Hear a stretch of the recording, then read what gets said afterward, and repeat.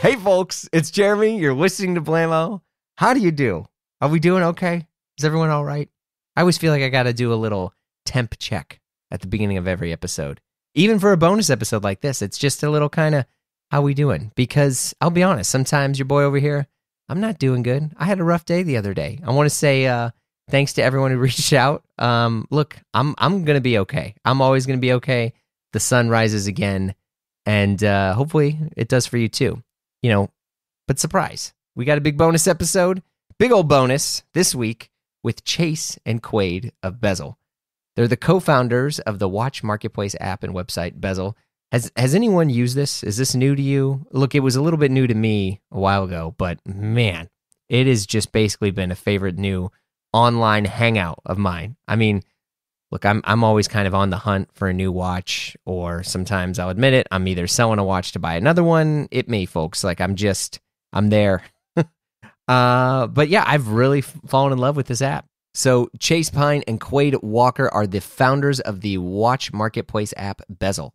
We chat why buying a watch these days has been so hard, why they decided to launch Bezel, dealing with authentication, brands they've changed their opinion on. Oh, it gets spicy.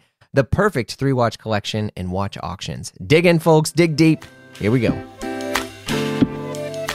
Chase and Quaid, how you guys doing? Doing great. Good. Excited to be here. Yeah, great. I'm excited that this happened. I would say my Bezel usage on the app is really climbing late at night. It's like my new sort of late night app. I just sit and breeze through stuff. And I'm, and like even now, like I'll kind of like go and I like had a little tab open on the side where I'm kind of watching little things that are popping in. What is it like this for you? I mean, because both of you, you're the co-founders of Bezel, the watch marketplace app and all these other things. How are you guys spending your time on this? It's really fun because we got into this because we were obsessed with watches. We had I don't want to say normal jobs before this, but we had jobs that were obviously not in the watch industry. And now it's this really special, but also very dangerous opportunity where we're seeing some of the coolest watches we've ever seen every single day coming through the product. And yeah. And so I obsess over it the same way you obsess over it, where we started this because we love watches. So I'm both, half my day is spent being the person that's helping build the product, but the other half is consuming it. And, we have auctions that are live now. So we're like, we want to bid on the auctions too. Like we want to get involved in the whole process. Yeah, are you allowed to do that? Do you let yourself?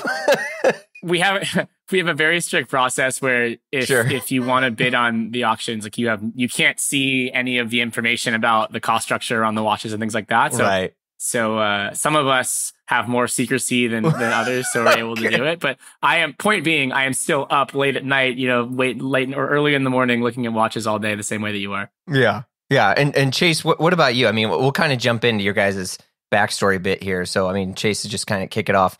Where did your passion and excitement for watches begin? So it's funny, neither my mom or dad were watch people whatsoever. And when I was about 11 years old, for whatever reason or not, I certainly caught the bug. And I would ask my dad, who worked in Century Cities close to Beverly Hills, like, hey, can you bring me home some more watch magazines? Like next time, you're over out and about. And I would just leaf through anything I could get my hands on and kind of memorize everything I could. And I got exposure to brands that were nothing then that are now really coveted, and just a passion that I developed for no good reason or other than the fact that I think I was just really enticed by the mechanical nature of these small tangible things that were able to capture like such an ephemeral concept of time. And so really just took off from there, honestly. And I'm glad it did, but it definitely came out of nowhere.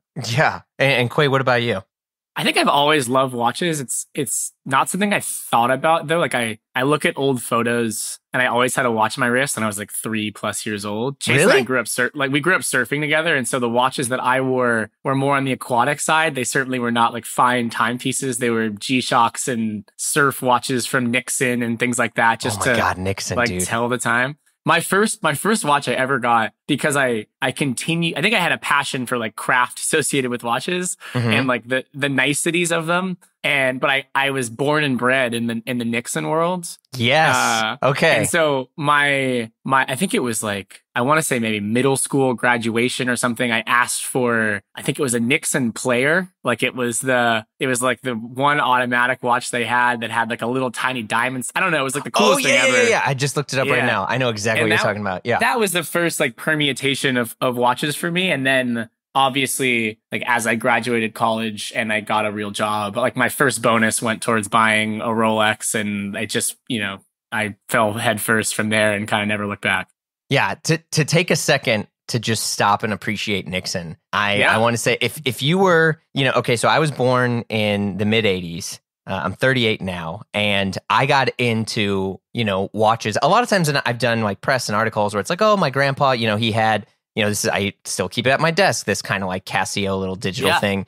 And, Those are awesome. But for me, I was so into skateboarding, and I remember was it Bob Burnquist or someone? I'm trying to, okay. Yeah, Chase is nodding his head, where it's like, yeah, but I think Bob Burnquist had a Nixon sticker on his helmet, and I remember being like, "That's a watch," and I remember I think I got a Nixon watch. It was a plastic, a polyurethane, whatever. It was like a rubberized all-in-one watch, and I think I got it at like TJ Maxx or something like that, and it was like $35, but it was fucking awesome. And then Diesel had watches, and because I think a lot of people forget to just zoom out for one moment that most people get into watches on the fashion side. Like, yes, you're going to, you might get into it from a utility mindset, but most of the time we're getting into watches because it's an accessory or some other way that we can like explore our identity, which is great because it only gets obviously way worse, as you get into it. But I do think Nixon, it was so far ahead of its time, like Nixon and Oakley. And those are watches that you can still find that are, totally relatively inexpensive. But that's great that you got into it for that versus like, well, I needed a Patek Calatrava, and that was the only way to start, because I think people sometimes get intimidated by watches in general, where it's like, great, the only way for me to be in this club is to like spend 10 grand. I think it's super interesting too, because it's similar to Chase. Like my parents didn't collect watches, and it's almost the most visceral, like utilitarian tool watch of like my childhood was these like Nixon surf watches and beach. I think it was like a freestyle shark. I don't know if you remember those, but they were super bright color. It was literally like a competition for who could wear the most awful colored watch at the beach. But you were like in the sun, and it was, I don't know, it was a cool thing. So I think it's funny to go full circle with that, where I think the way that I like to collect now are a lot of the watches that fundamentally serve the same purposes. Like I bought a lot of Submariners in like my early collecting journey, and it's just, I've never thought about it this way, but it's funny to compare. Like I'm scratching the same itch. I've just evolved a little bit, where it's like, instead of buying a rubber Nixon or a freestyle watch, like I'm buying a Submariner so I can still go surfing in it. But it's just like that Nixon did so well, that convergence of kind of extreme sports and pop culture and watches. Yeah. And so Chase and Quaid, you guys, how long have you known each other? You said you were surfing together when? We've been like best friends since we were in third grade, I would say. We started playing soccer together, but yeah, so it's long time. Yeah, we grew up about like a 5-10 minute drive from each other, played competitive soccer together, and then once we got our driver's license, we started surfing together every weekend. So definitely a multitude of passions. Saw each other a lot during the week from soccer, and then surfing on the weekends. And we didn't go to the same school for middle school or high school, but had a bunch of mutual friends and just spent a bunch of time with each other kind of during the formative years before we went off to college. So you guys go to school, you get jobs. The jobs are not as what you're envisioning, it sounds like. I mean, if you want to go down the job thing, we can, but otherwise we can skip over it and get to the fact that you both start Bezel together. Kind of walk me through where the idea is to do this, because I think a lot of people think it's relatively, I'm air quoting this word, like just easy to like start a company, but at the same time to actually do something that is a real thing versus like a podcast, for example.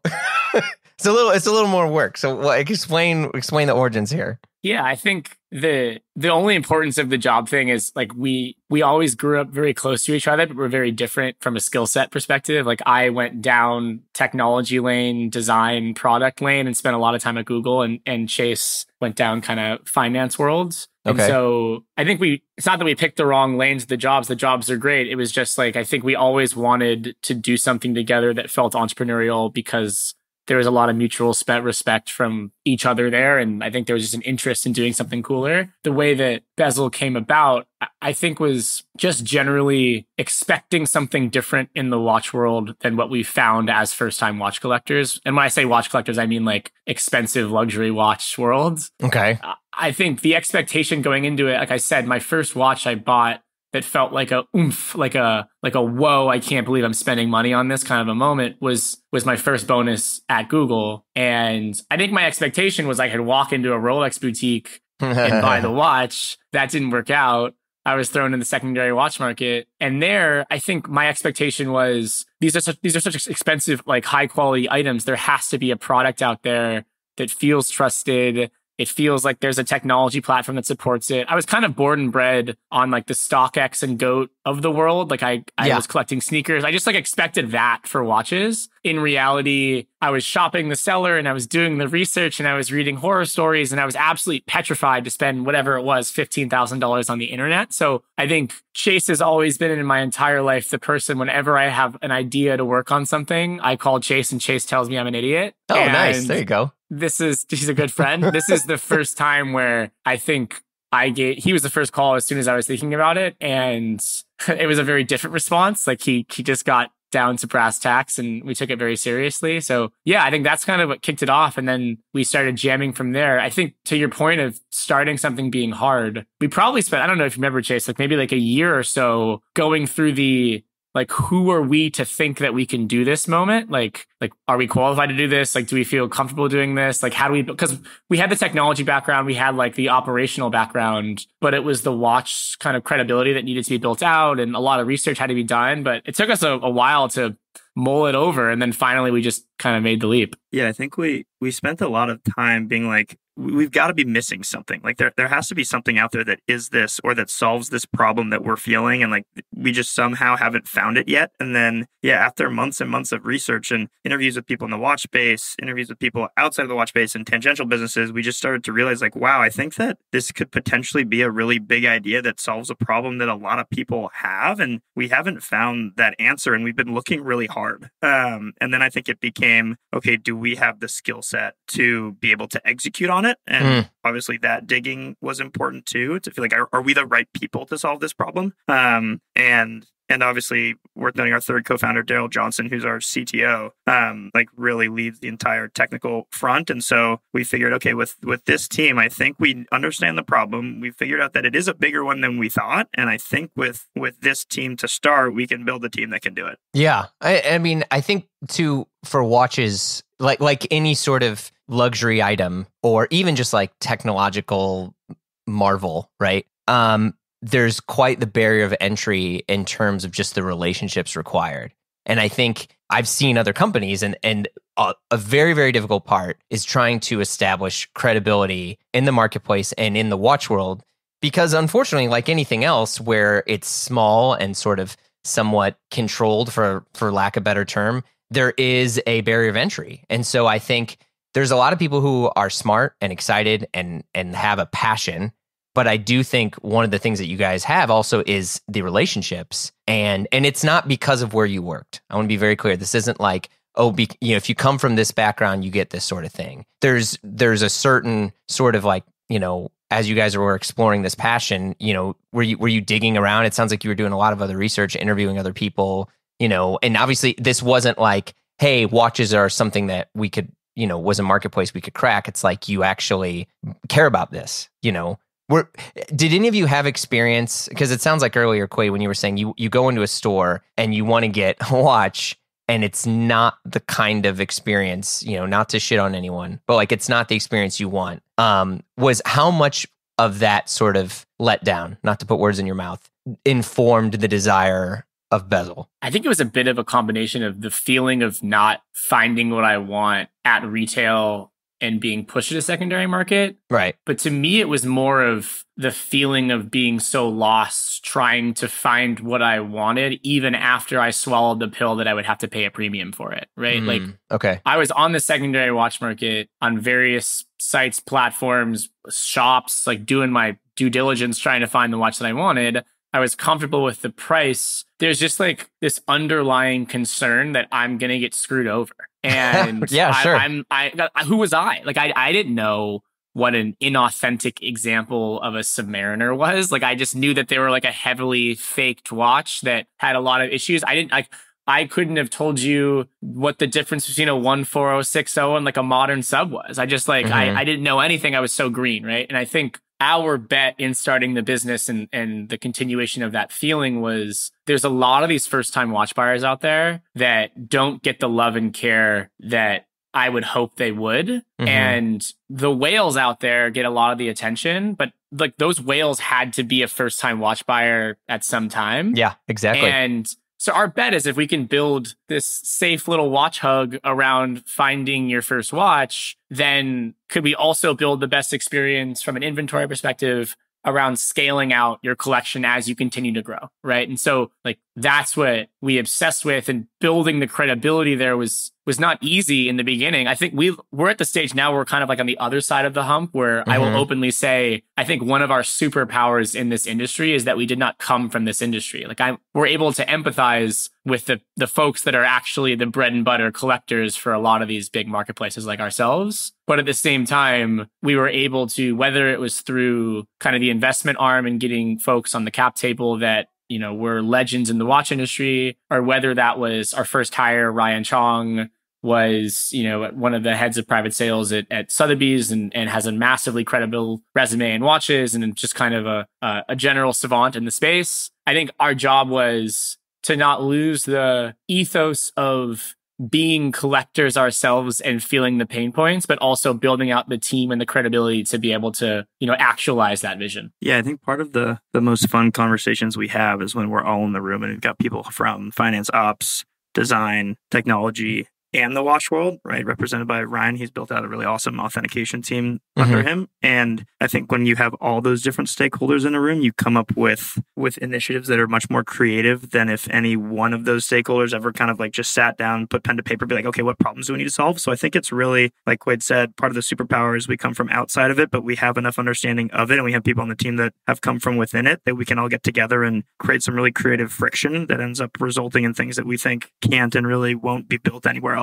So who had the brilliant idea of not carrying inventory? It's kind of a combination, I think, of all of us. So no one can claim that. And the funniest part about that, and Chase and I love to tell this story, we raised our first round in August of 21. Yeah. And so this is like, you know, 3 to 5 years of bull market. Yeah. Like it was fundamentally the best time you could have ever raised a seed in a really long time. So we benefited from that massively. But yeah, at the same time, the dynamics of the watch world were very different than what they are today. Yeah. Where 150K Nautilus, 200, 300. Yeah.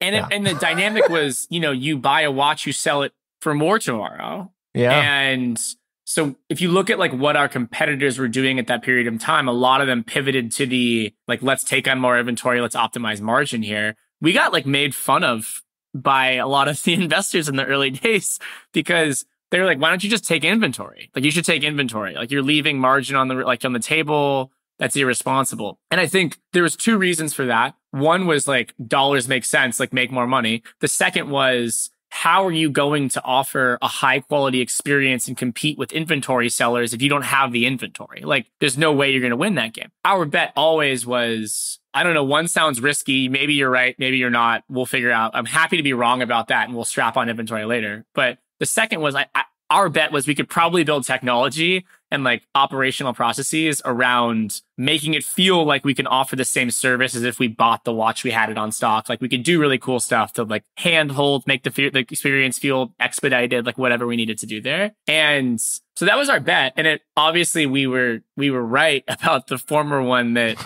like, you know, the market swayed. We saw that tank. Yeah. Down, you know, top models down, whatever, 40%. And we were very lucky that we didn't have to take a haircut on any inventory that we took because we didn't have any inventory. But I would love to say it was some like, you know, genie in the bottle strategy that we thought like, oh, the market's going to be down. Like we're going to come out on top here. I think it was just like fundamentally made more sense from a business perspective. And we were super inspired by, you know, the StockX's and the GOATs in other verticals. And we thought, you know, why not apply that same model to watches? Yeah, I think part of it too is that even from the very beginning, we had the understanding that marketplaces are very valuable business models, right? Like you can do a lot of really interesting creative things in that context. And then we also, I think, figured out like, were we just going to raise a bunch of money to go buy watches? That doesn't seem unique. That doesn't seem like we're changing anything. Like, can we build a process that brings buyers and sellers together in a more creative way that allows people to get liquidity for their watches, allows them to feel trust in the platform because the authentication, like that just seemed to us, I mean, when you say it out loud, like a much more powerful proposition to anybody in the space than being another person to, hey, let's buy a bunch of watches and see if we can sell them. Like that, there just doesn't seem to be any magic there. And I think everybody from kind of a finance world perspective would say, yeah, like just the financial wherewithal and the model of a marketplace versus inventory reseller, like the risk you're taking is so much different, and the model you have to build is so much different too. And those marketplaces are much more valuable businesses, and they do a lot more for all stakeholders. Yeah, and I think the other thing that's happening outside of you guys starting Bezel at this time, and this is as a person who's been buying watches for 15 whatever years now. There isn't really as much of a relationship with an AD anymore. And I say this as a person who has a very long relationship with an AD, but when I communicate that to other friends of mine, they're like, who the hell are you? Because I think all these new people start to get into watches. You try to have the relationship with an AD, like Quaid, like you were talking about, and all of a sudden it's not, and I think there's a weird part of this is almost just like, if you're raised in America, there's a certain level of expectation you have in any sort of service commerce industry where it's like, I'm the customer. And it's not so much like customer is always right. It's just like that you feel that there's this sort of cordial relationship, a rising tide lifts all ships, blah, blah, blah. But you basically go and you get stonewalled at these ADs. People's idea and understanding of what a relationship would be with an AD was so convoluted and so not what it was that they turned to these miniature networks, which weren't miniature at all. It was Instagram. It was these social networks and things like that. So I think when you guys created this platform, because the one thing that I haven't heard you say yet, which I'm curious about, is the knowledge aspect of it. Because yes, you had a marketplace, but so did StockX. But there's I didn't feel that I was learning anything if I'm goofing around on StockX. It's too difficult to find. The watch models aren't really correct. I don't really, with all due respect, I think they sunsetted this program. I don't even know. I don't think that they were having very good authentication, on there. And there was no other knowledge. So it's like, hey, you like a sub. Have you tried a Cartier, whatever it is, right? So I think that there's that sort of stuff in there. So how much of it was a part of your mindset where it's like, hey, we really need to have some sort of like knowledge base, and along with it? Yeah, that was super important. I think that one of the things we did very well at the beginning was, and part of this was with the hire of Ryan, is know that the founders ourselves, like there was a lot that we didn't know in the space. And if we were going to become experts and have Bezel be thought of a really expert platform, like a collector's platform truly, that's also like allows those first time watch buyers to become collectors, like we needed to acquire that knowledge base, and we needed to know that there were people out there that knew it way better than we did, right? And so I think by getting a lot of those people to come work at Bezel, getting a lot of those people to become advisors, investors, et cetera, in Bezel, I think was a strong point for us to recognize, like, okay, we've got so many interesting strengths that seem unique, but we also need to recognize where we need to build up ways to compete with those who are already in the watch industry. And so I think having the humility to be willing and curious to learn really helped us get there quickly without coming in it with the like kind of know-it-all mentality, like, oh, we're going to be able to build something that everybody loves. Like we know what they need. So I think just being willing to listen and understand that there were really awesome experts out there that would be willing to lend a hand to help us create something that everyone probably wanted.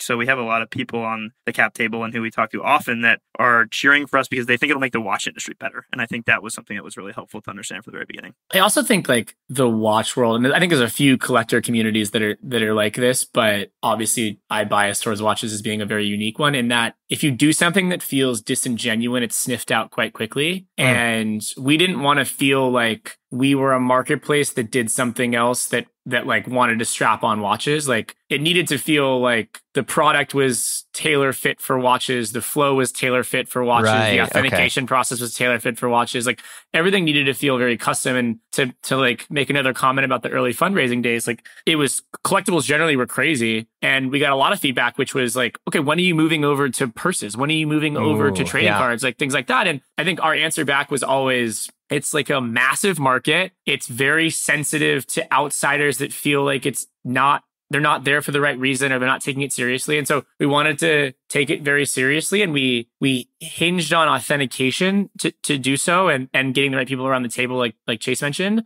We also learned very early that, when you say authentication, it doesn't mean that much because so many people say it. And so much of our process meant not talking the talk, but walking the walk and letting people in on what our authentication process was like and talking about the fact that we don't just authenticate these things and we don't just have a team that's built with this degree of experience. We also have watchmakers on staff and we run everything against diagnostic checks. We run everything. It's like a loss registry to make sure it was never reported stolen. And we actually release our numbers. Like in Q3, we announced that like 23% of the watches that were attempted to be sold through Bezel were flagged and didn't pass the authentication check. So like, that's the scary thing, I think, of Chase and I as collectors that started the business. We were scared going into the industry. And then now that we have actual data back in like almost a quarter of the watches that are attempted to be sold with like an average order value of $12,000, I wouldn't feel comfortable giving Chase as like my friend. I would say, no, you probably shouldn't want that. You don't want that watch. So like, that's the staggering reality of the industry. And to think about the fact that like on other platforms that we would have transacted on as users before Bezel existed, like those would have just largely been passed on to the buyer and the buyer would have maybe never known. They would have found out later. Like, would they have had recourse? I don't know. And I think that's the scary reality of kind of the industry that we are in right now. Yeah, I mean, because it's all, these aren't, entry-level pieces. I mean, there are some watches on your site which are less expensive than others, but I would imagine most of the people that are coming on, there's, you guys are selling freaking QPs. I mean, all sorts of like heavy stuff on there. So, I mean, having that security is incredibly important. I mean, on the side, and this is like public stuff, like as I was getting into watches, I was kind of like this like mini broker between stuff. And for a while, a lot of the watches that I was helping some folks get were really easy to figure out. And they're like, look, this is real because of A, B, C, and D. And eventually I kind of had to push myself out of it because of how crazy some of these, fakes were happening. I mean, there's even fake Pogues, and, a few different well-known watch dealers that I've worked with in the past, it slipped by them, and to where they were like, whew, like this, why would anyone fake a watch that costs us? But it's like, because there's money to be made. And I think like knowing that there's some form of a security behind it, I think is a huge thing, especially for, I imagine some of your other clients, including people like myself, where it's like, this is a big deal to me. Like, I'm not like a extremely affluent person who can go and do this. Like I'm rich that I have, clean water and shelter and stuff, but like I have to save for a very long time to get the watch. And so knowing that you throw all that down, like you kind of want some security behind it. Totally. Yeah. And it's not just fakes either. It's like, it'll be everything on the spectrum from something that's downright fake to, a watch that had been reloomed and they didn't mention that, or it has like a service dial and that's not included in the listing, or you're buying a Submariner but you actually couldn't take it in the water because it doesn't pass pressure. Like all of these little nuanced things. We've had watches that had been re-engraved, and the way that we caught it is the papers didn't smell old enough for the age of the watch. Or we've had watches that were in high-profile samurai sword heists in London and they were actually reported stolen, and it was like a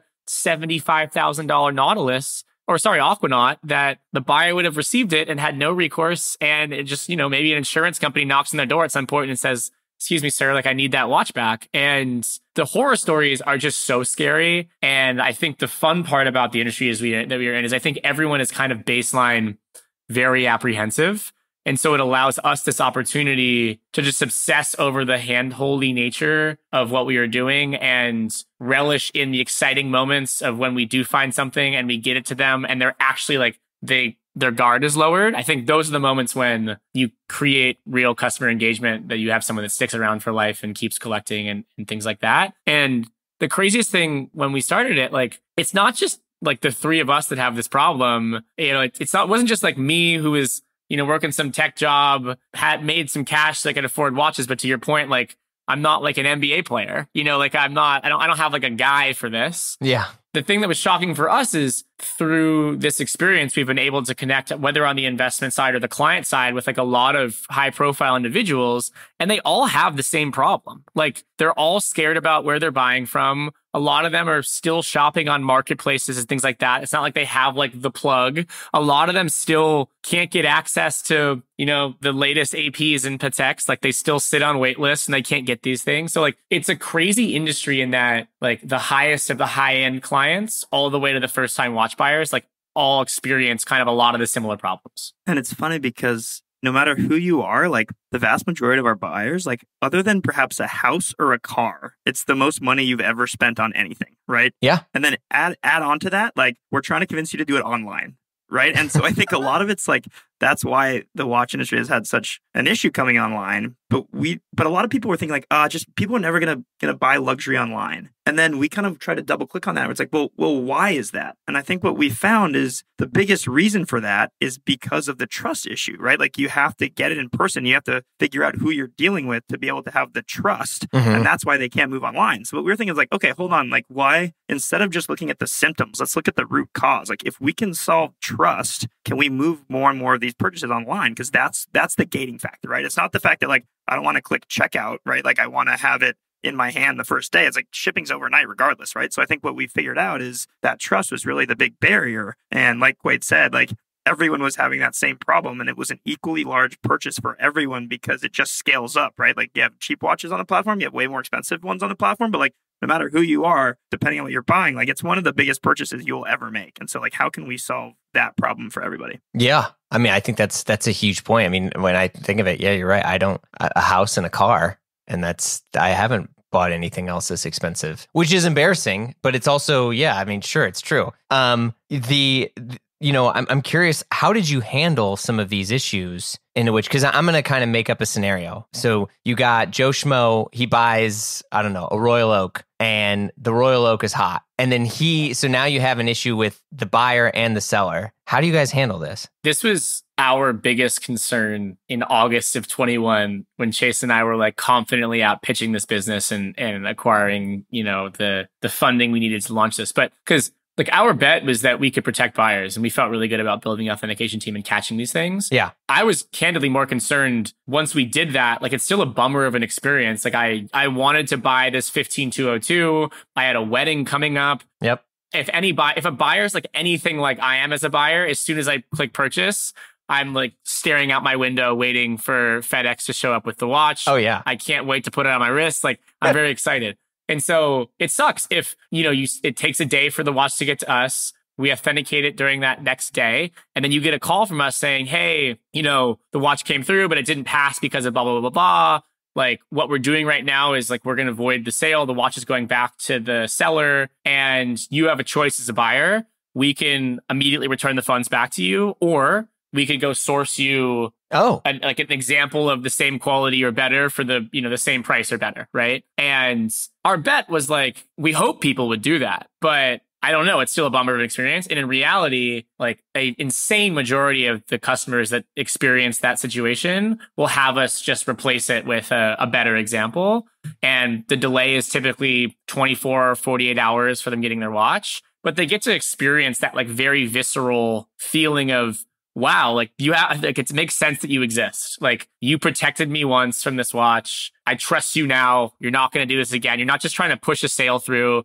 We're very upfront about why it doesn't pass. Like we'll show them the details and the imagery and everything around it so they can see like almost like the provenance of the sale on some degree. And then a lot of buyers end up just, repurchasing something else, and we get it to them, and we do our best to get it to them as quickly as we possibly can. Yeah. The good news is that I think those buyers more than anyone else will then never buy a watch anywhere other than Bezel, right? Like they get the most under the hood understanding of like the value proposition, right? It's like, wow, if I bought this watch anywhere else, I'd probably have a fake Royal Oak and I wouldn't even know it until I went to sell it in 10 years, right? And so I think that's a huge, what we were really scared of ends up being a huge plus to really user educate of like why we're different. So this is a weird question, but like that to me is a much stronger selling point than anything else that you guys do. So how do you advertise that on a business side? Because you don't really want to like shit on people, and you don't really want to scare people, But like that thing right there, I mean, as a person who's spent tons of time on your site and stuff, I don't know if I knew that, like that full. Yeah. I think it's like candidly, like we're trying to get really good at it, right? Right. And so okay. we've had a year of, a year and a half of operating, but like really announced ourselves like seriously in January of 23, right? It was kind of when we did like a bunch of press to announce ourselves existing. Mm-hmm. And so that's kind of going back to what I was saying, where it's walking the walk. It's not just talking the talk. Mm-hmm. It's trying to be transparent about revealing our numbers, that like 23% rate of like how often these rejections happen. We don't want to scare the fun out of it from people, but like, frankly, and I feel like this is a powerful statement, and I don't mean it flippantly, like I wouldn't buy anywhere else as a collector. Like this experience just like rattled me to my core, where I recognize, I think the industry's outlook is still very like the buyer will never know. And like, if they never know, who cares? Like they're happy they got their watch. But I think now there's enough information out there where buyers do know, and buyers like know that there's that risk. So it sucks to get something and see something slightly off about it, and then it just stales the fact that you just spent, a lot of money on something that you were really excited about. So I think our job is to get really good at, explaining the process, talking about the way the flow works, and like being very transparent as we continue to grow. Have any of you, like, just in your friend group or whatever, ever had a buddy who had a fake and you had to kind of figure out how to tell him, or if you did or not? I think like that's an honest question, like that a lot of people experience. Is like, I have a friend who's, I'm sure he's listening to this pod. He has a watch. It is 100% fake, and he doesn't know it, and I don't know how to tell him. We've had a lot of like, we're in investor meetups or things like that, like events hosted by our investors, and we're talking to some guy that's a friend of the investor. Oh boy. And he's wearing a steel bezel Daytona or whatever it is. It just doesn't look right. And he's talking about where he got it. And the whole time we're just like, me and Chase are just kind of like laughing to each other a little bit. Like, I don't know if we say anything to this man. I don't know him. Of course not. But, it is what it is. And like, we've learned how to respond, I think, in those scenarios. I think in the beginning we were just like, at least me, I guess I was like just not playing the room, where I was just talking heavily about the 23% number. And like, if you get it at the wrong place, it's a very high chance to scare tactic. And you just watch him, like the color drain from his face and he panics. Whereas I think now we've learned to bite our tongue a bit more and just talk about like how we like to source watches and how we like to do it intentionally. And if they want to be a customer going forward, they will be. But our job is to not sour the watch that they already have. Yeah, we get a lot of it. It's funny because we're obviously not in the weeds on the authentication team, and like we're at these meetups and people say, well, does this look good? I got it from XYZ thing, and I actually didn't really know the person, and like we have to very much take the like I'm not sure. It might be, it might not. You shouldn't ask me that right now. You should figure that out for yourself if that's something that you're worried about. I can tell you what we do and like why I personally buy watches on Bezel, but like I don't want to like be the arbiter of your watch right now. And so I think, it's all about people. People are going to collect however they want to collect. And I think our goal is to provide people with the most information they can possibly have, and then they can make their decisions. So it's always a fine line to toe. We do get the like, those conversations though, where it'll be like, yeah, I bought this from so-and-so on the street in New York. And like, we'll just be like, I hate that context. Like it doesn't feel right. Like it doesn't feel good. I don't feel comfortable that your watch is authentic, but maybe it is. Congrats. Like, I don't know. It's not our job to tell you that right now, I think that's a very good response, because no matter who you are, and I'll say this, like, it feels good to dunk on other people because we're relatively awful individuals who you want to assert yourself by some sort of knowledge. And I say that as a person who's been there and I've done stupid things. But I think you guys said it really well in the sense that, like, look, like, does this make you happy? And by the way, in no way, shape, or form am I endorsing buying fake watches. But I think for some people, like, because I'll get DMs all the time. Someone's like, is this Seiko legit? Or legit check. Is this watch legit? And like most of the times, like I just stopped responding and I'll just be like, are you happy? I'm like, if you're happy, then great. Then it is real as you want it to be. Don't sell it because, it's special to you, AKA it's probably not real. But like, I think that's a thing to really be conscious of. Because, who you don't necessarily want to be the arbiter of truth for someone else. But you do want to do your job, at least in your guys' sense, for the platform that you've helped create and launch. Yeah, if they're a customer, it is our job to scrutinize everything. Sure.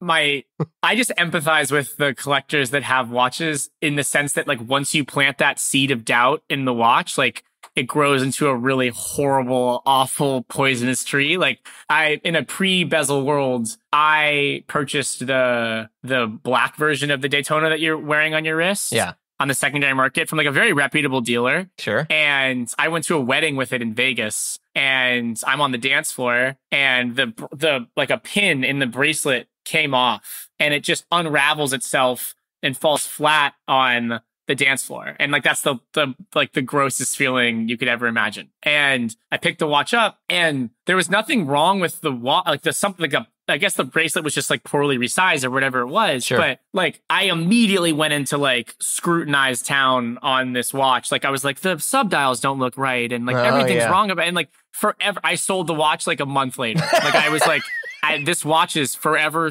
tarnished. Like I don't know where I just doubted everything about it. Yeah. And I was delighted by the watch prior to that. And so like that little seed of something could be wrong is an awful feeling. So, you know, we try to, for our customers, our job is to make sure that never happens to them. And for folks that we meet at meetups, like, you know, we hope they have a great time with their watch.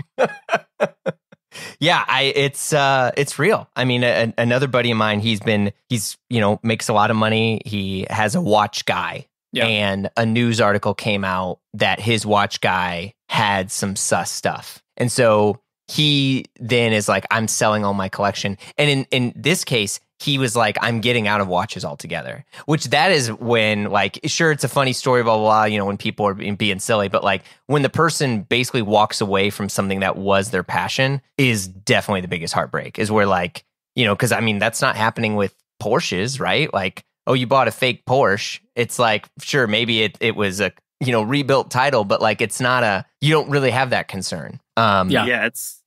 It's interesting. It happens on both sides, right? You have like big collectors who have like a horror story like that, and it ruined the entire collecting journey for them, and they've lost an awesome hobby and passion, right? Yeah. And then on the flip side, you have people who love watches who can't buy one at an AD, and their whole life have been too scared to buy one on the secondary market. So they're super passionate about watches, and they feel like they can't buy them, right? Which is almost worse. Right. Yeah. And so it's like that barrier to entry being so high for something that you love. Like we have buyers on the platform who bought, you know, their first, you know, Omega on Bezel, and now have spent ungodly sums of money on watches because they're finally like, oh my God, yes, I can like act on my passion now because I feel safe. And so, yeah, it happens on both sides of the coin.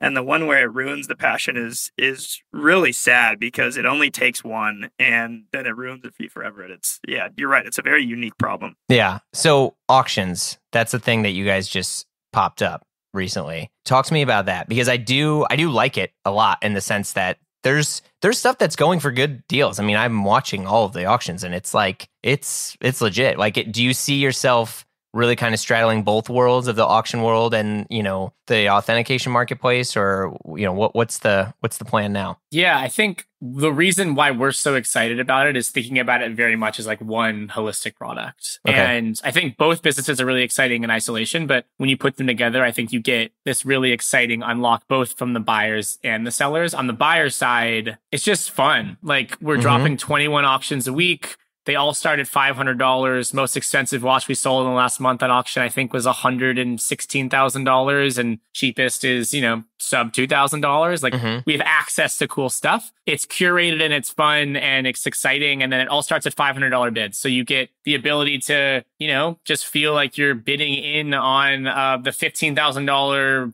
GMT that you want, but you're going to get a good price or whatever it is. A lot of the prices have been really attractive and fun for buyers. And then also some of them, you know, people have gotten lost in the sauce and it's scaled above market. And I think that's part of auction buying too. It's fun.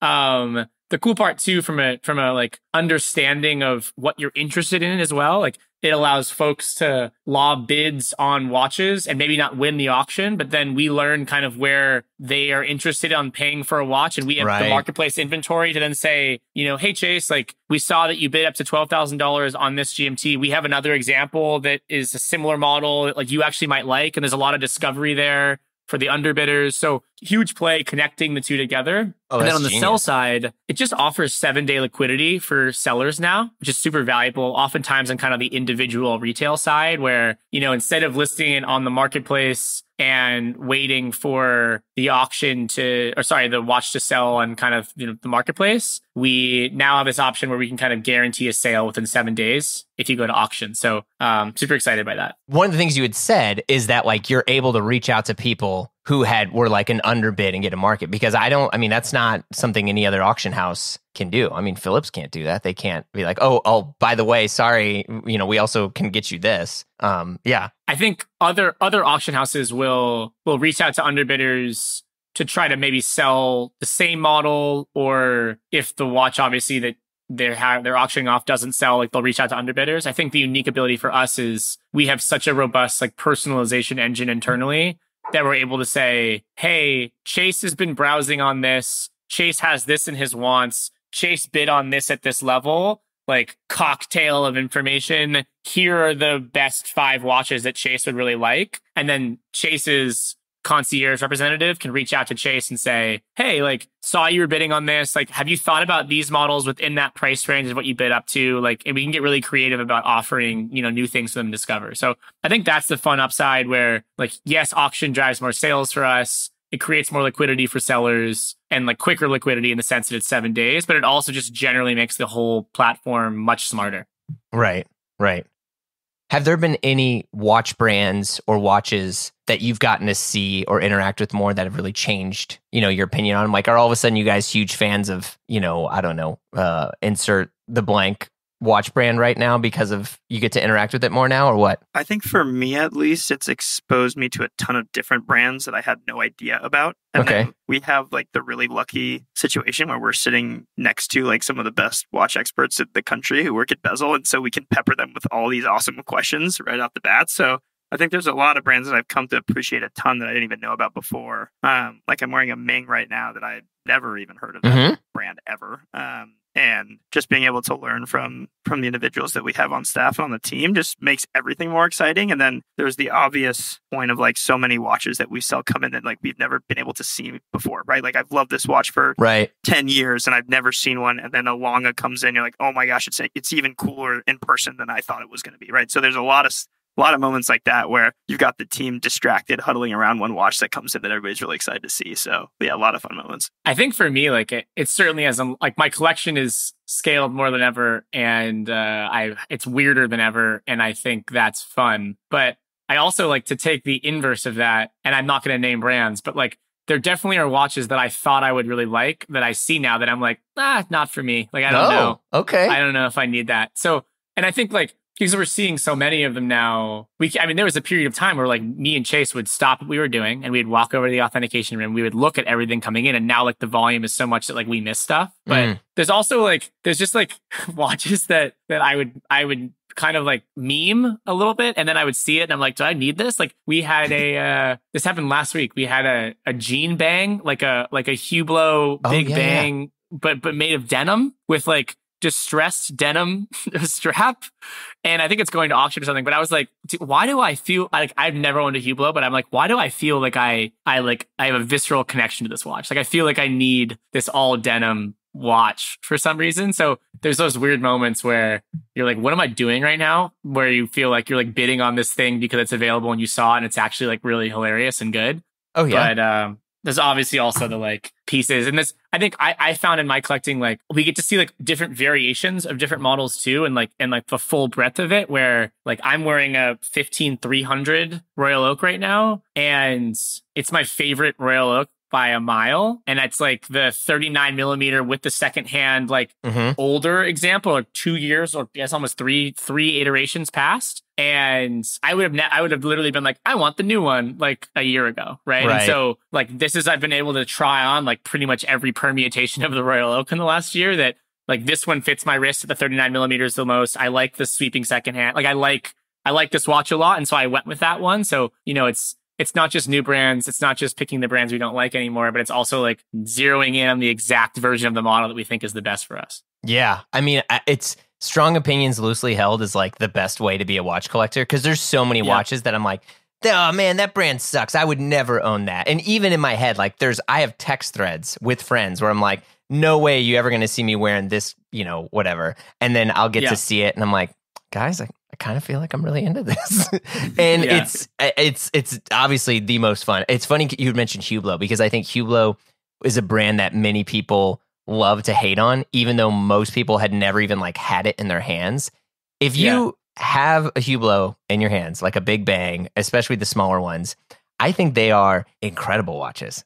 If I had it, I mean, I don't know. I don't have the money right now, but I would get a Hublot. I think they're dope. And it's funny because go ahead. Have you seen him in full denim though? No, I mean, that's the thing. Now I'm even more excited. I'm like, oh, that sounds pretty dope. I mean, because there's stuff like that too, especially for independents, where people like, whether it's, I don't know, like Moser or something like that, there are things there that I don't think images can ever, do it justice especially when you talk to other people and they're like, yeah, but man, it's hand engraved and it's put together on this and this is all assembled in the factory. Because I think a lot of people that's like when you hit the higher level of collecting that you start to appreciate parts, individual parts that were made, and all of a sudden you want to get them when it's like, why is, someone paying $100,000 for a time only watch, and I think that's where like passion and marketing and manufacturing and all these things kind of fit together beautifully into where like you really do feel, because like what is it? Is it Naoya Hida, the Japanese ones? Oh yeah, the FP Journe of Japan. That's basically happening. Beautiful watches. They are incredible. They're super beautiful. Mark Cho, my buddy, has got and I got to see his, and I was like, okay, like I'm in. Like I'm very intrigued by this. I don't know if I'm ever going to be a person who buys one, but who knows? I don't know. But like I think there's always that thing, and I'm curious about it as other people who are in and around all these watches, like how that might be changing, your own collection and, informing the upcoming things that you like. So yeah, it goes to show, and you have some amazing watch photographers out there in the industry doing like beautiful work. And every time you see pretty much any really high quality watch, you're like, oh wow, actually like pictures don't even do it half the justice. And these are given that like some of these watch photographers are just absolute masters of their craft, and you just can't really fully replicate these things without holding it in your hand, which I think is the beauty of it. And that's why you want to wear them, not just look at them online, right? Yeah, exactly. It's also like in this time, I think for Chase and I, it's shown like we grew up together. We're very close. We spend an inordinate amount of time together, even before starting the business. But now, obviously, we like we're constantly speaking to each other. Like our collection styles and our interests have diverged so massively, despite spending so much time and having the same experiences. Like I feel like I have two buckets of watches. I have like watches that I look forward to wearing and watches that I deeply appreciate, but I like feel like I could never wear and like I just couldn't match with anything, and like it just doesn't make sense to me. And like there's like I think about like a David Tune and things like that, and like that's not something that I feel like is super wearable for me. Like it just doesn't match my aesthetic. I like things that are very clean and simple and like fashion. I don't know, it just doesn't work for me. I'm more of like a classic Rolex boring AP Patek kind of a guy. And like Chase is like, give me the one that looks like it came from another planet. Like, give me that. So like, you got like an artwork and stuff, Chase. He's like, love those. Yeah, love those. like, and it's just so funny that like you can see the taste profile deviating so much in what feels like a very niche industry. Like Chase's collection and my collection, we can both add 5 watches this year, and like I genuinely wouldn't want to wear any of his. Like, and it's just so funny to see that come apart. No, there's some great banter in the office, all in good fun, but yeah, sure. Some great constructive criticism of each other's taste preferences and collections, which always keeps it exciting. So, okay, that being said, I'm sure you guys have done this too. What's your 3-watch collection? You want to go first, Chase? Yeah, sure. So I'll start. So on, and the reason Quaid brought this up is my like grail watch. Like if I won the lottery tomorrow, I'd buy a David Thune DB28 XP Starry Sky, which is the Tourbillon. Wow. Which I think is an awesome watch. Also, I'm a huge Royal Oak fan. I love the rose gold brown hammered dial tourbillon. That is like an impossible watch to get to. So I think 3 watches. If I had those 2, I'd have to have one that I could actually like wear every day and like go to the beach in. So on that vein, I'm a huge fan of it. I don't have one and Quaid has one, but Rolex Hulk I think those are iconic. Like I think you can wear that all day, every day, and it's like it doesn't take itself too seriously. They're so fun. It's like the classic Rolex green color. So I think that would be a pretty cool 3-watch collection where you got a little bit hard to boil down to 3, but I think that would be a good one I'd be happy with. Nice. Yeah, I think it's so hard. 3, I feel like 4 would have been easier, but we'll stick with 3. Sure. I would do a salmon dial white gold 15202. I think like that's like peak Royal Oak. Okay. I like really, I like 39 millimeters, but I like really kind of like plain is the wrong word, but like very simple things like that. I would do not the current production example, but the last iteration of the Platinum Daytona. I think like is like such a special daily driver. Even it's like the heaviest hitting daily driver, but I think it's really awesome. And then my heart says a Hulk as well. I own a Hulk. I love it so much. I am the proud owner of. We have a really amazing photographer on the team, and he said it was the most disgusting watch he's ever photographed because I like take the Hulk and I use it. Like it's in the ocean every day. Are you serious? Like I bought the watch being like, this is my only watch. Like I'm going to wear it like it should be worn. And now it's prohibitively expensive for me to do that, and I've replaced it with some other watches. But like, It's still the vacation watch, and the coolest part is it looks good when you're out to dinner, but it also looks good when you're like sitting on a beach in the sand. So he made fun of me because it's covered in like salt water and grossness. But I don't know. I think that's very special. If I were to sub it out with like a more kind of like aspirational watch, I like Grubel Forzies a lot. So I would get like the Balancier, the green example with like the kind of asymmetric design. I think that watch is incredible, but that'd probably be my 3. That's really good. Yeah, it's funny. I don't think I have a 3. I don't know. I have a bunch of. If I literally told you the truth of what my 3 watches are, they're all very forgettable. I mean, this Daytona probably. I actually wear this old Nomos Tangente Neomatic, which is like a really slick watch, and I'm very anti Cartier right now, just because Mike, my buddy, Mike Nouveau is like just loves Cartier, and we both just love to shit on what each other likes. And so I'm just done. You know, I don't think I could ever do that. And like, I don't know. Maybe a Grand Seiko. Like you and Mike have the same dynamic that Quaid and I have. Yeah, I mean, we just, I mean, and obviously it's all in good fun, but like we just, I mean, we both tell each other that each other's watches sucks, you know? I mean, it's, I don't know. It's like a weird way to like razz someone as an adult when you don't really know any other way to do it. But it is funny because like I have these other watches that are obviously totally, you know, I got my dad's watch fixed, and it's this really crappy Elgin, you know, it's a quartz. There's nothing special about it other than that it was my dad's, you know, and I keep that, and that is like the most important watch to me above all, but it is completely worthless. And I think even the movement inside is totally screwed because I've gotten the battery replaced like 4 times and it just stops working. You know, and so there's things like that are special to me, but like, do any of you guys engrave your watches?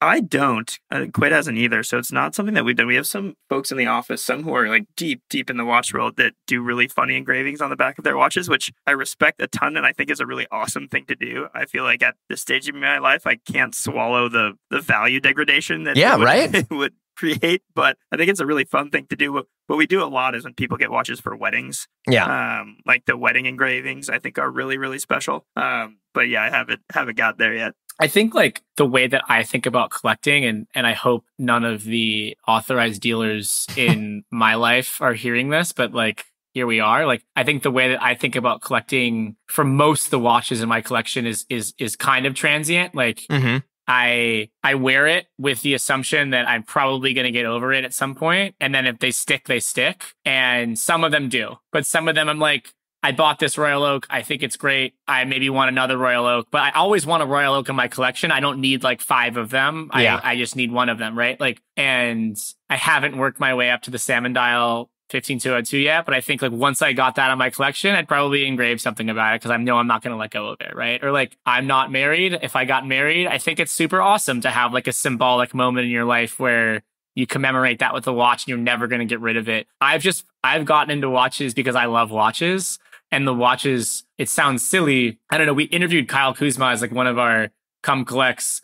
And one of the questions that me and Chase so thoughtfully put together in the interview was like, what do these watches mean to you? And I loved his answer because it was like, he was like, I don't fucking know. I just buy watches. Yeah. And I was like, feel you, man. Like, I think that is the way that I think about it too. And so there's either a watch that'll pop up in my life that is worthy of engraving and that hasn't happened yet, or it's like one of the big ones that I'm never going to let go of, and maybe I'll engrave something that says like mine on it or whatever, so I'll never let go of it, but hasn't happened yet. As a person who is married, my advice to you, my unsolicited advice, is to engrave your wedding ring, because I wore a wonderful, 16610 whatever sub that I had. That was a huge deal for me. Huge deal for me to get. And I had owned an Air King and a Datejust and all these other things, and I'd kind of like sold and snowballed them into getting this sub.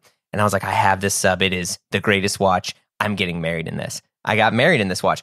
P.S. for listeners, when I told my wife that I got this, my fiance at the time, she basically threatened to call off the marriage because she was like, how could I ever be getting ready to commit my life to a person who's so stupid with money? And I'm like, oh, cool. so love you too. Let's get this going.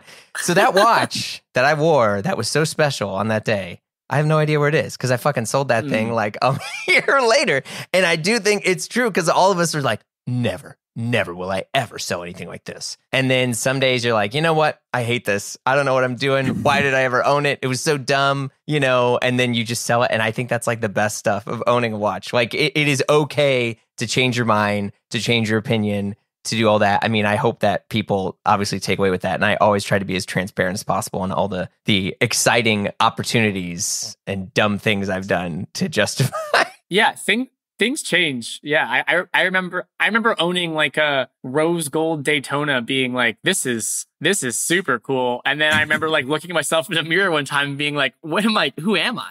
You had a rose gold Daytona? All rose dial baguette hour markers. Wow. And why did you get rid of it? Because it got discontinued and there was an opportunity to like get out of it. Okay. But also like it just didn't match. It matched what I wanted myself to be. It didn't match who I was. I guess if that's the way to think about it. And I think I don't know if we all, I might be like deflecting, but I feel like we all have this idea of who we can be. And then we have this realization of who we are. And I think that lived in like, I'm going to go to Miami all the time. I'm going to wear unbuttoned shirts. I'm going to wear a lot of linen and I'm going to have this watch on. And then I found myself like, just wearing sweatshirts and wearing it. And I was like, who is this person? I don't like this person. And I swapped back to what felt safe. But it happens. The unfortunate truth, obviously, is that you would never have to or want to sell your watch if you had unlimited resources, right? Sure. But unfortunately, oftentimes it's the like trading up into something better or that you like more. So we'd never need to sell a watch on Bezel if I had unlimited money, but unfortunately like the collection has to be curated in a very specific way to keep my rent being paid. So we always got to be ready to upgrade or downgrade or just figure out how you shuffle it around. Yeah. I do think like that's a big value prop that we wanted to create with Bezel though, right? Like if you think about building a collection today, if I wanted to sell out of my watch before the world of Bezel, I kind of would have to take a haircut on it. Like I'd have to go sell it to some dealer that was going to bake in their margin to go flip it to someone else to buy it. So I wasn't getting full market value for it. I was getting some variation of that market value. It was a cocktail of how much margin the dealer need to make, and then how much the dealer thought I would understand the margin and how much they could extract out of that, right? And so like, I don't know, you 30% under market, 25% under market, 50. I don't know what the margin is, depends on the dealer and who you are, but like that sucks. And so I think the opportunity that we're creating with Bezel is that if we can really unlock peer-to-peer, where I buy my watch on Bezel or somewhere else, I wear it for a little while, I get to the point where I feel like this is not for me, and then I want to sell it. Can I sell it to an actual other individual that's going to pay me market for it, so I'm getting the most value out of that watch? If you create that dynamic, it kind of changes the way that you can collect, where you can have more of this like liquidity driven collection. You can trade in and out. You have more optionality. And so that's kind of the world that Chase and I have been playing in, where candidly we went from having our very stable, like high paying career jobs prior to this to like founder mode, but we're buying more watches than ever at the same time because of both it's a sickness and it's an exposure thing, but like we've been able to sell to other retail folks very easily. And I think that is the future that we want to create for kind of all collectors. Yeah, that's a really good point. If I could get out of, because I mean, look, I've sold some watches and made some money off them here and there, but I would say the majority of all the watches I've owned in my lifetime, I've probably sold at a loss. And I think that's, pretty true. But if I do think that, knowing the liquid value and stuff of some of your watches maybe is something that people want and maybe don't, because I have a bunch of people, a friend of mine, he gets this watch, he got a Batman or a Batgirl, whatever. And he was like, Kirkland, dude, you're an idiot. And I was like, whoa. Hey, what's going on? It literally he just texts me, you're an idiot. And I'm like, okay. And I'm like, hey, what's happening? He's like, well, according, to, podcasts and other stuff I've listened to, this Batman that I bought should be worth 50 grand now. And I'm like, excuse me? And he basically bought it with the mindset of thinking that, the value of watches were going up X% every month. And so I think he paid like 25 or 30 grand for his Batman. Oof. I mean, that's the way it works. Have you ever heard of the stock market? People did that with all sorts of things. It's not that novel, but I'm like, dude, first off, you got into it for the wrong reason. I mean, I'll be the guy to say it. I was like, if you really thought you were going to just make it, I was like, if you're happy, if it works, then who cares? Or sell it in 30 years and then you'll get all that money back. Like, just chill. Yeah. Yeah, whenever we get the question about like, oh, do you think it's going to go up in value or do you think it's a great deal? Like it's very reminiscent of your like, does it make you happy, right? It's like, Are you buying it because you love it? Because if so, like you're never going to get a bad deal. If you're buying it for other reasons, then you might. Yeah. And there's so many people that probably made a lot of really good buys intentionally as investments and it worked out for them and it's awesome. But it's the same, I love your comment of like, you can't just have your cake and eat it too and like only get the upside. Like, think about how many people that mistime the market and just get cooked on other rationalized investments, right? Yeah. And so without saying too much, we have an internal price engine that like has all of the underlying mechanics of what you're describing. So like we know the value of every single watch based on like market data as well as like our sales data. Mm-hmm. And the cool thing about our sales data is obviously we know like where the sale actually converts. We know where the offers are coming in. We know where the demand is. Like we have a lot of really amazing data there. So we are certainly, very interested in releasing the type of product that you're describing there, where you can track your collection. It's just something that, like, to go full circle with it, we go back and forth on, like, should we show the retail price of the watch? Like, is that important information, or does that make you feel sad when you're paying a premium on it? But it also makes you feel great when you're buying something and it's under retail. But then are we being selective with the information, and that feels disingenuous, right? Like, so I think our job is to convey everything and be impartial to it and be a source of truth. And then we have a person on our team that knows your name, that's ready to talk to you and be one part watch therapist, one part watch advisor. But we're never there to say, like, this is an investment or not. Our job is to say, if you're about to buy a certain watch and the market's been going down, we should tell you that. We shouldn't say, that means you're buying the dip or you shouldn't buy or whatever, but we should just give you this information, right? So we just try to be as unbiased as possible. You said watch therapist. I think that's really important to call, because like how many times are you like, you're talking to someone and eventually it's like, hey man, maybe you just got to go tell your dad you're sorry. Like, I don't know if this watch is going to fix it, buddy. It's less of like, what are you running from? I think that's more of what the main therapist's job is to do. We don't work with other therapists. We're not in network, but our job is to oftentimes hear out I've been working with the same AD for years and I've spent X thousands of dollars in jewelry and they're not going to get this for me and I'm so over it. And like, I have a wedding come up and like our job is to just like hear that out and like be a shoulder to cry on and do everything we can to make the situation better and pop some champagne bottles and make them feel good. Right. So it's more that than what are you running from?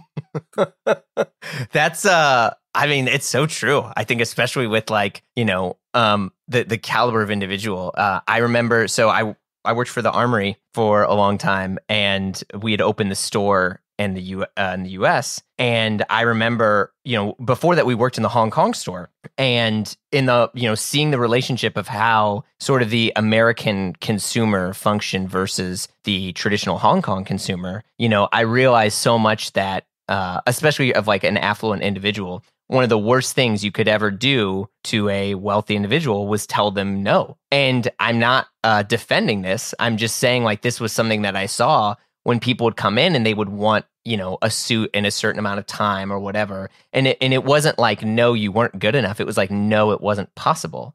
As like a hand was making this garment, we were like, sorry, we can't get it to you in like 24 hours. But seeing the reaction of some of these individuals who were told no in a world where they probably didn't hear it as often as others was really eye-opening. And I'm curious, like, have you had to deal with some of these sort of like client management things where someone's like, okay, cool, you didn't find, I wanted to get X watch. Fine, I'm going to let the money that I have with you go into something else. Like, how much sort of white glove experience do you have to kind of put into that? The answer is as much white glove as possible. I think the really important thing that I think the individuals on our concierge team do incredibly well is like, we need to set expectations, right? Like, and that's, I think, what you were referencing there kind of with your anecdote, where there's a difference between like, hey, I'm not going to do this for you versus like, this is impossible. Let's try to find a solution, right? And so I think setting expectations of what's possible is the most important thing, because if you're both on the same page after that, then you're working together to find something you want to sell, whatever you wanted to sell, right? Like,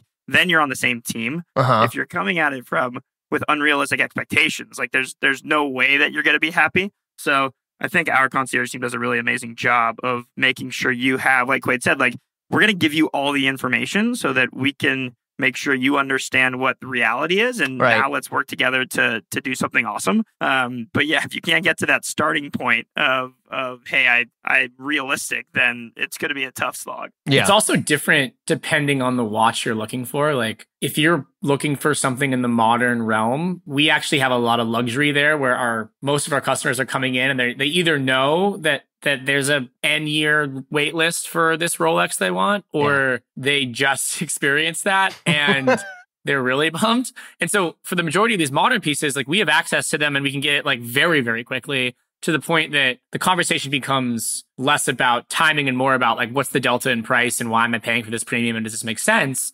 But like, access is there. So if you have the customer that you're talking about that is hyper wealthy, they just stepped off their yacht, they walked into their local AD and they're told 5 years regardless of their wealth, then we tend to make those people very happy because we're able to say like, I'm so sorry that happened to you. Like, we'll get it to you in 24 hours. Like, how does that sound? And they're very excited, right? I think for the watches that are neo-vintage, vintage, super rare, very, very high-end, like, it's a different experience where it's to Chase's point, being very transparent about, like, we're constantly searching for this. Like, it's the thrill of the chase. It's the, like, we have customers that will want like a specific birth year, like on the papers, but not necessarily from when the watch was born. Like, there's a lot of these interesting requests. And for those ones, it's just about, keeping people updated on how the timeline is looking and where we're looking and how hard we're looking for this, and then making it feel really, really special when we find it. Like, we had a buyer recently that wanted a very specific 6265.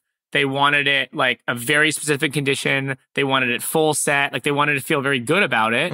And when I say very specific condition, I mean like honest. Like, it's in good condition in a way that doesn't make you like raise your eyebrows. Yeah. And it took a long time to find and search and things like that. But then that makes, as long as they didn't feel like we forgot about it, like, it kind of justified the amount of time it took was because we were scrutinizing it. It's because we were spending time and we looked at 5 other examples before we found the one that we ended up going with. And that's when you like send the bottle of wine with the watch and you get them a reservation at their favorite restaurant and like you make a whole thing out of it. And so that's the fun part. Yeah, I think our job with clients is to like do the unexpected, right? And so that's the fun part. We sell very expensive items. We recognize that like a lot of the experience in other places is, and other places being authorized dealers, is like, are you going to buy it or not? Like, you have this many minutes, like, be fast about it. I think our job is to kind of what you were saying in the beginning. How do we apply this, like, customer is always right, luxury, bottle the champagne to a digital product and kind of meet in the middle? And sometimes that means,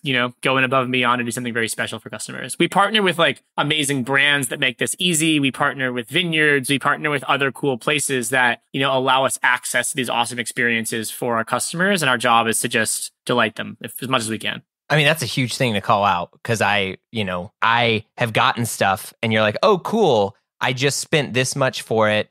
Here it is. And it's not, it's, I don't know, the product is exciting, but I think the experience is also what people sometimes, silently want that don't always communicate, so I think that's important. Absolutely. Yeah, it's to go full circle if we were talking about it, it's oftentimes the third most expensive, if not most expensive thing you've ever purchased. And that's the scary thing is like it goes hand in hand with the fact that you want to trust it, but you also like want to feel like it's celebratory and it's exciting and it's special because it is very special. And for a lot of folks, they're going to buy this thing and they're going to keep it forever and they're going to wear it every day and they're going to look at it and they're going to smile and they're going to set it to a very specific time, like you guys were talking about earlier, because they obsess over it. Yeah. And if we're not giving it the same degree of care in the sales process, then we shouldn't be selling it, I think is the way that we think about it. So we obsess over that as much as we can. Damn, bars. Gentlemen, thank you very, very, very much for your time. It was really, really great to have you on. I'll talk with you soon. Thanks so much for having us. Appreciate it. Thanks.